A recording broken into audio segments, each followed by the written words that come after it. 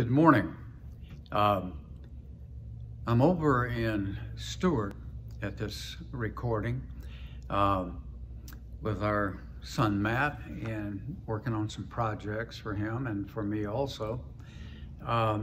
So I'm coming to you from the Sunday school class of David Sanders, who's the teacher whose class I go to when we're over here visiting.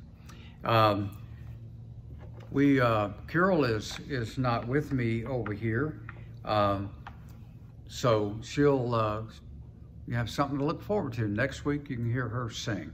You can go back and listen to some of her pretty music on some of our other recordings. So this morning we're talking about pursuing wisdom,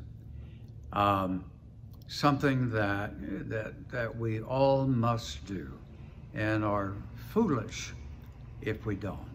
I apologize for not having a tie on, but over here at Covenant Fellowship Baptist Church, I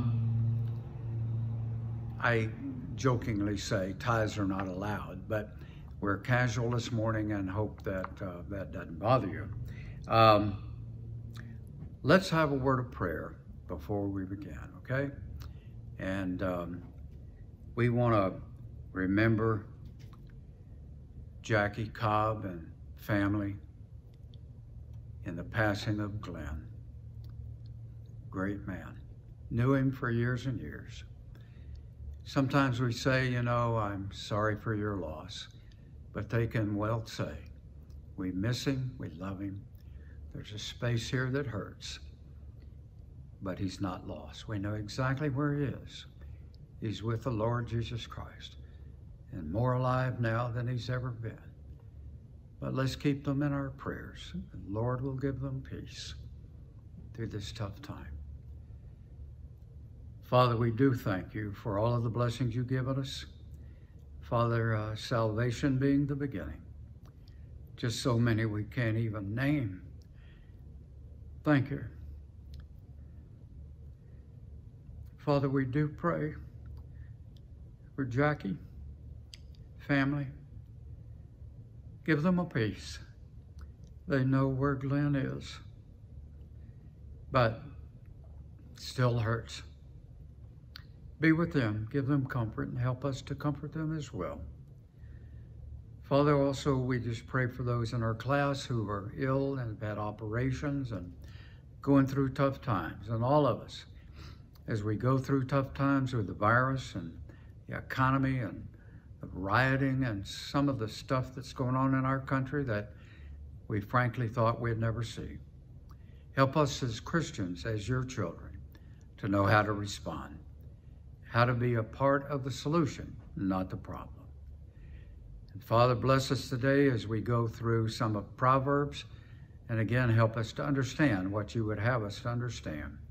And again, we pray, help us to apply it in our lives. In Jesus' name we pray. Amen.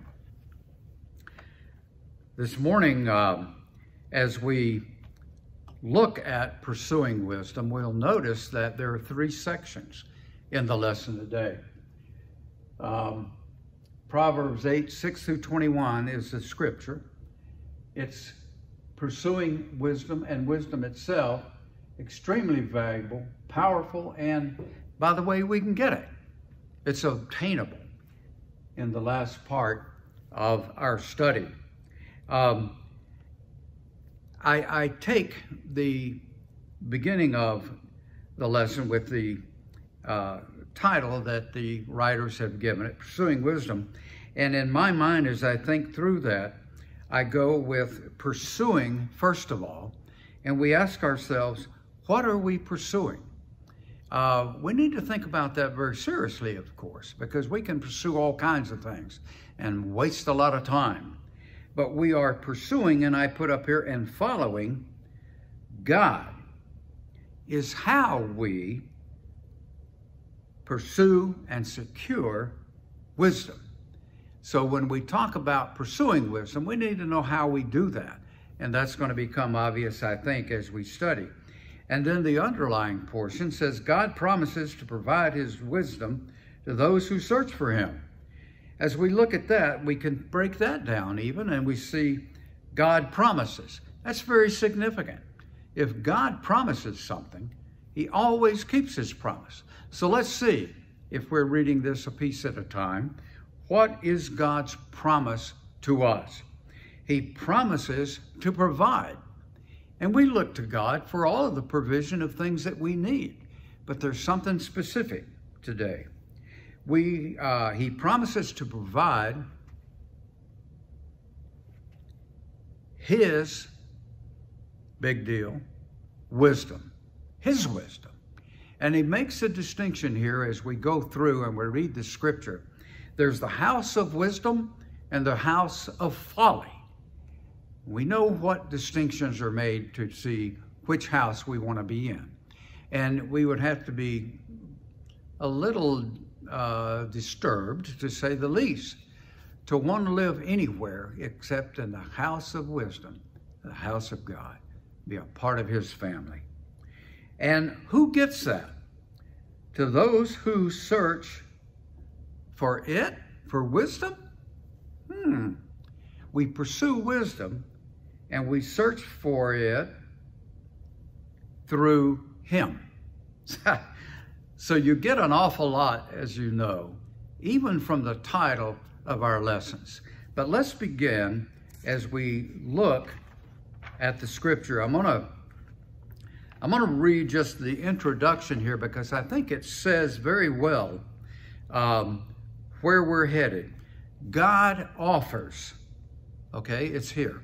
God offers wisdom by which to live life and to glorify him. He's revealed himself in nature, in his written word, and in Jesus Christ. He's done his part. Even though God has taken the step to reveal his wisdom, okay, his people, God's people, cannot be passive when it comes to pursuing it. God reveals his wisdom, and simultaneously, we must pursue the revealed wisdom of God. This pursuit is critical to spiritual maturity and spiritual growth. So that's where we begin. And then as we pointed out, the introduction talks about the two houses. And Solomon points out that the two houses that we have from which to select, the house of wisdom or the house of folly. As we sometimes say, we report, you decide.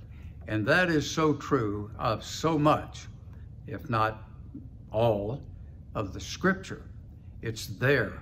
We have to read it, understand it, know it, pursue wisdom in this case, and it's available. House of wisdom or house of folly.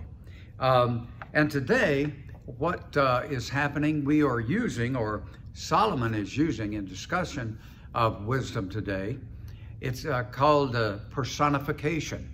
And in this, the scripture for today, wisdom is personified, speaking as a virtuous woman. This virtuous woman is speaking as wisdom. It's a little bit like, I remember in the citizen band radios, you know, you can, it would be like, breaker, breaker, this is Billy Bob, and I want to tell you something about wisdom.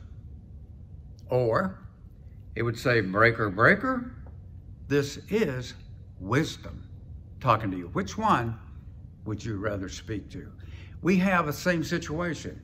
Breaker, breaker, this is the Apostle Paul. I want to tell you something about Jesus. That's wonderful. Paul did a tremendous job in recording the Word of God.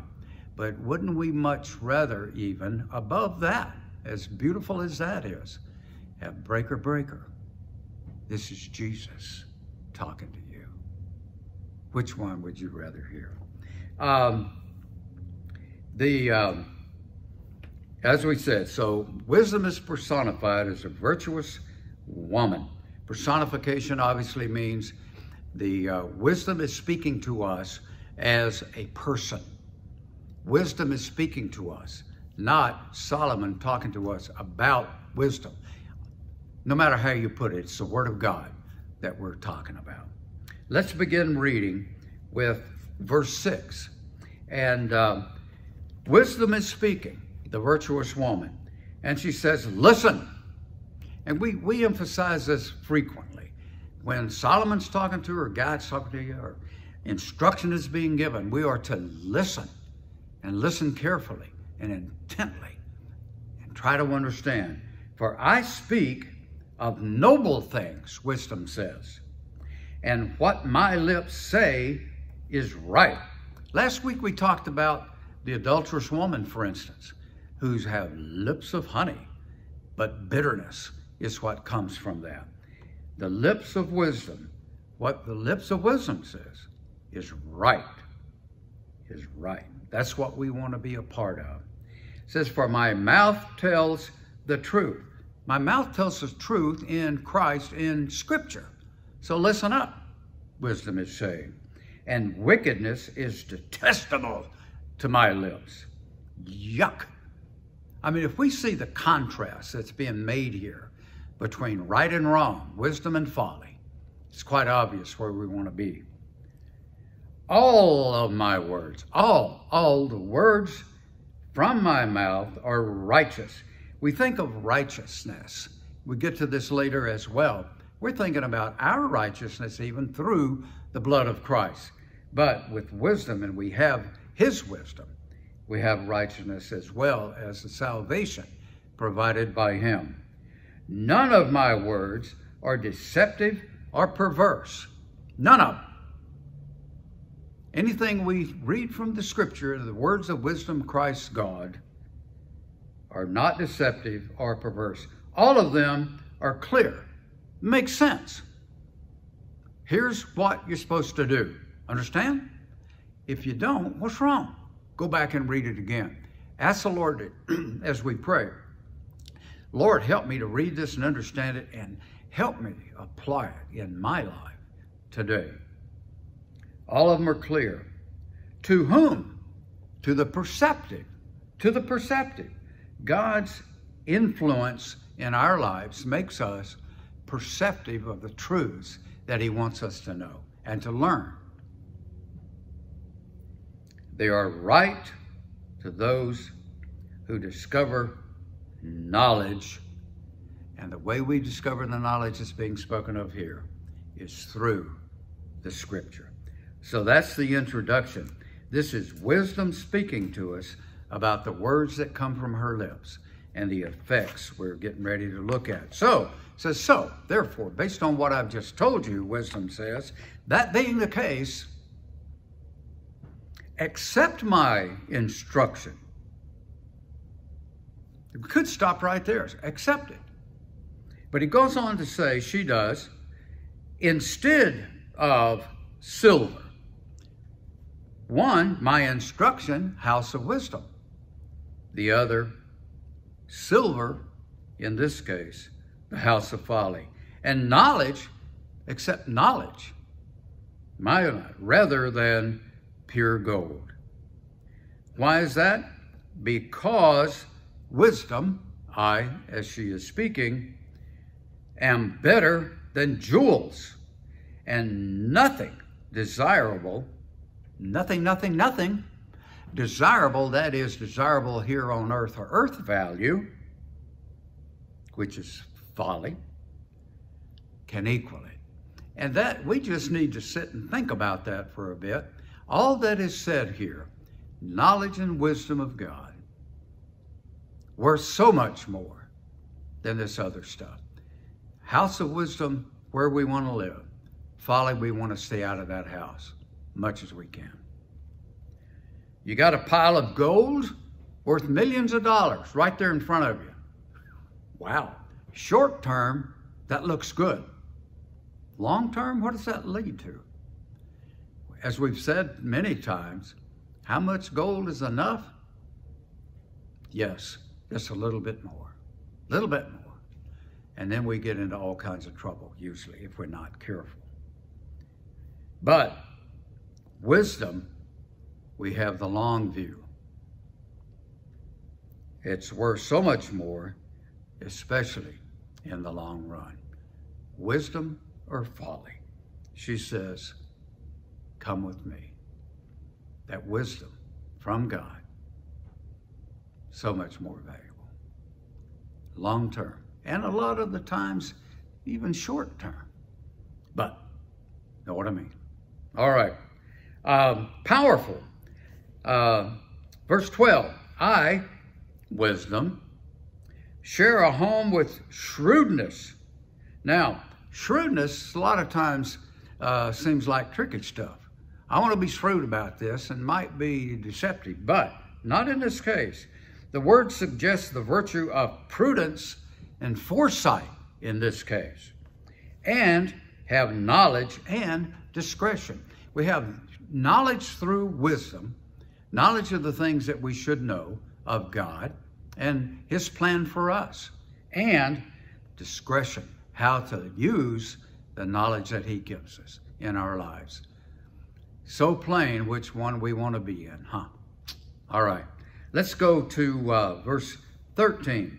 Now, to fear the Lord. Now, and in fear, we know we're talking about the awesome respect for who God is. We are not afraid, i.e., I'm scared. We know the power of God, but we also know the love of God, and we count on that. But we know that sin has consequences. But to fear the Lord, respect, revere, worship. The Lord, Jehovah God, is to love him, I think is implied here. To love him, and if you love him, we can do the next thing that is instructed, hate evil. I hate arrogant pride. Arrogant pride. You know, pride is something we have a problem with. Sometimes we get a little proud of ourselves, and that's why we're always careful to say, rather than being proud, I'm blessed. And I think that is more, we can be proud of our kids if they do well, but we say, thank you, Lord, we are blessed. We take very little credit. The Lord gives us opportunity to lead our family and what have you, but it's not a matter of pride in self, but pride in God and having been blessed by him. Because that arrogant pride leads to evil conduct and perverse speech. You know, we frequently say garbage in, what comes out? Garbage. You know, I sometimes use I like to make brownies, that if you put something ugly in your brownies, they taste awful. Well, folly says, go ahead and do that. Wisdom says, best to leave that out. So let's go with the truth. Verse 14, I possess. It's a continuing verbiage. I possess, and I give, actually, too. I'm doing that now. Good advice and sound wisdom. I give of myself, wisdom is saying, through the Lord Jesus Christ and the Scripture and God Almighty. I have understanding and strength, which is something we all want and certainly need. Understanding. Do we understand what's going on in the world today? Well, not technically, but we are strong in knowing that God ultimately is going to be in charge and is in charge. Sometimes permits things to happen that are very difficult for us to understand. But if we hang on to the fact God is in charge, and we use the common sense and the good heart and mind that he's given us, and leave the rest to him on what we can't do, we'll be all right. It is by me, wisdom, that kings, I added good, I think that's implied there, good kings, because we have some kings that are not wise and do not use wisdom. It is by me that good kings and rulers enact just laws. We look at politics today. What kind of laws are being passed? Are they wise laws? Are they godly laws? Are our politicians, people that we have elected to do this work, are they looking to the Lord for answers? Let's pray yes. We won't be too judgmental, but we know things are not exactly right in the world in which we live, especially here in our country. By me, princes are led, as do nobles and all righteous judges. Judges, is that important? That's one of the most important aspects of our earthly existence here in the U.S. is our court system. We pray that they are godly people. We pray that they do not use politics rather than what the law is, that they are interpreters of the law, not writers of the law. And we see a lot of that. So we have the lower courts, the appellate courts, and the Supreme Court. Those, especially, we pray for godly men and women in those positions. Godly men and women as our judges, even here on earth. Then obtainable. So this is all good stuff, and we want it. We make up our minds. We want that. Can I get it? Hang in there. Verse 17. Wisdom says, and this is God speaking, I love those who love me, and those who search for me find me. Through their search for and accepting Jesus Christ is a long distance answer for that, but that's immediate. For us today in the world in which we live, we accept Jesus Christ. We accept the wisdom that comes with a knowledge of him and growing closer to him. And he loves us as we search for him and find him. And their love for godly wisdom came from the growing relationship with the Lord Almighty. So that is something we need to understand as well. In verse 18, the last couple of verses, 18, 19, 20, 21, says, with me are riches. Wait a minute, I thought riches were bad. Obviously, we're talking about a different kind of rich, aren't we? There's earthly riches, our earthly riches, and then the real wealth and riches through God, and honor, that is lasting wealth and righteousness. Short-term, long-term. Keep that in mind. We are, it says lasting wealth and righteousness. Our righteousness, as we've said before, our righteousness comes through the Lord Jesus Christ. His righteousness bestowed upon us as we accept the gift of salvation that he has provided. Need to remember that.